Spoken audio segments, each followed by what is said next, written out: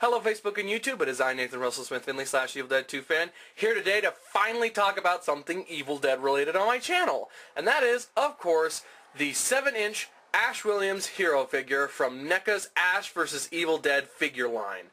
And here he is out of his box, looking extra groovy. So, we're going to take a second to look at the packaging and then move on to the figure itself. And here's the case. It's the standard Neca fare. You have a wonderful large display window of the figure and his accessories, which I have taken out. At the bottom, we have a Starz Original Series, Ash vs. Evil Dead, Ash Williams hero figure, plus a picture of Bruce Campbell as Ash. We're going to take a slight detour because I'd like to talk about the title of this figure. Originally, when this was being shown at Comic-Con and other different places, this figure was originally called El Jefe, which in Spanish, if you don't know, means the boss. And for some reason, when Neca made the official release, they changed this figure's title from El Jefe to Hero, and I guess that's because this is just the standard way that Ash looks throughout the series, and is sort of just the way he's looked since the end of Evil Dead 2 with the shotgun harness and chainsaw hand. So I can understand that, but I myself would have preferred this figure to be called El Jefe. That's just my 2 cents on that. On the bottom we have the normal legal guff and such like that. On the sides you have Ash vs. Evil Dead. You even have that at the top, plus more legal stuff. And on the back we have a wonderful arrangement of pictures of the figure in different poses. The other 2 figures in the wave, the Demon, Value Shop Ash, and a tiny little blurb on what's going on in the world of Ash vs. Evil Dead. If you'd like to read that, please pause the video. Other than that, that's the packaging, and I am going to move on to Ash himself. So here he is, Ash, the hero from the skies, the king, El Jefe. And he looks fantastic. It's the normal Neca standard. We're going to take a look at his shotgun harness first, because that's where a majority of the detail lies. So the belts have been redone very, very well, though this has more of a black wash to it than in the show, where it has a blackish, brown, aged sort of vibe to it, but it still serves its purpose, and it looks fan-friggin-tastic. Turning to the back, we see the rest of the detail carries over from the front, where the shotgun fits snugly into its main pouch here. 2 little problems that occurred when I was first handling this figure.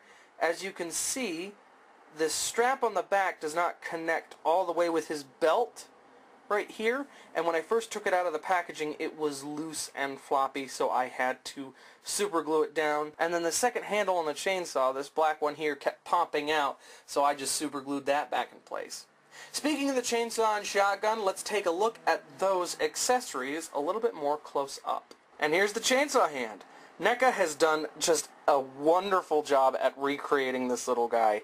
There is a lot of dirt and grime painted onto it. It looks just fan-friggin-tastic. The only real paint problems I can see is that the little metal connectors right here are red instead of silver.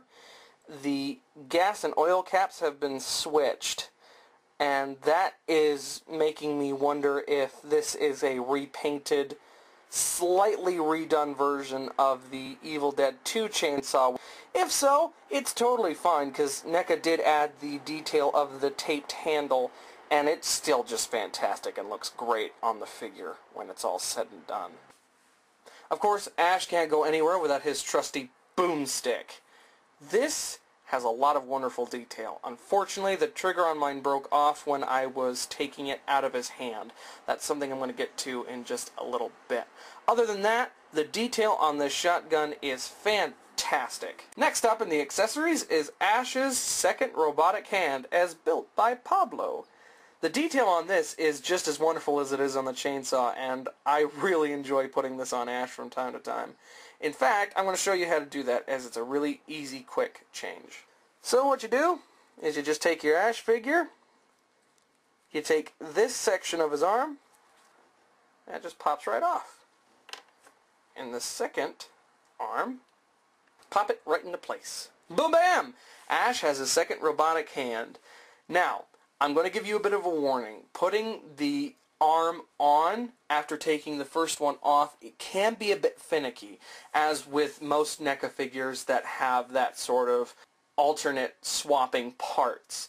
The joints can be a bit stiff, and the ports won't always fit in the first time, so you got to really mess with it to kind of get it in there. But you want to be careful because you don't want to break those joints. Other than that, the robotic hand looks awesome, and we have a second part for the chainsaw, which is this. This is the wrist cuff to Ash's robotic hand, and this pops right on the back of the chainsaw.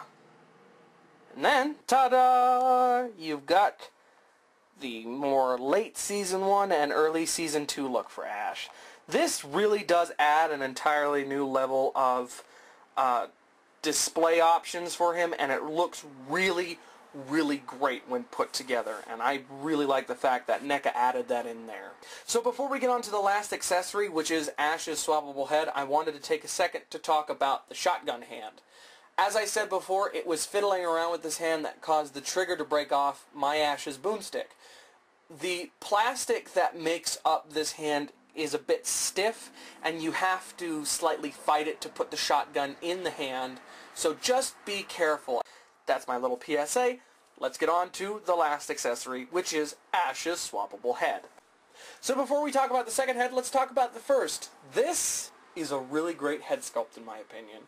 The other figures we've gotten of Ash, we had Miss Ash in the pit, and that was a very action-oriented face, and then every other one after that, which was the Evil Dead 2 line, had a more sort of questioning look, and to have a very composed, hero-looking Ash, in my opinion, looks great. It adds another level to this figure's character, as you can put him in a very action-oriented stance, as I had at the beginning, and he just looks great. Some people complain that this figure has a bit too saggy of skin, and that it looks like Bruce Campbell at points. I personally think that this captures older, more modern-day Bruce Campbell fantastically, and it's NECA's normal quality of perfection.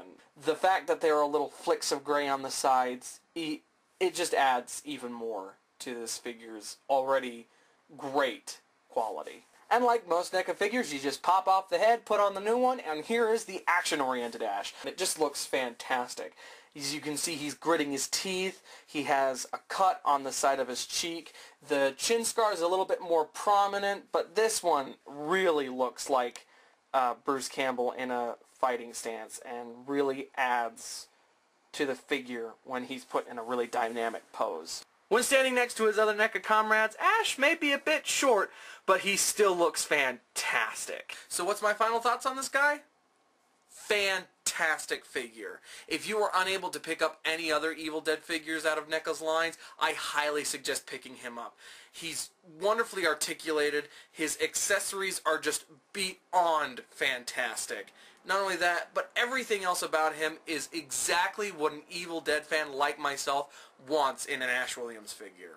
Well, that's it for this review. If you liked it, go ahead and leave a like. If you'd like to see more, go ahead and check out my channel. There's a lot more to see there. I'm Nathan Russell Smith, /Evil Dead 2 fan, and I will see you all in the next video.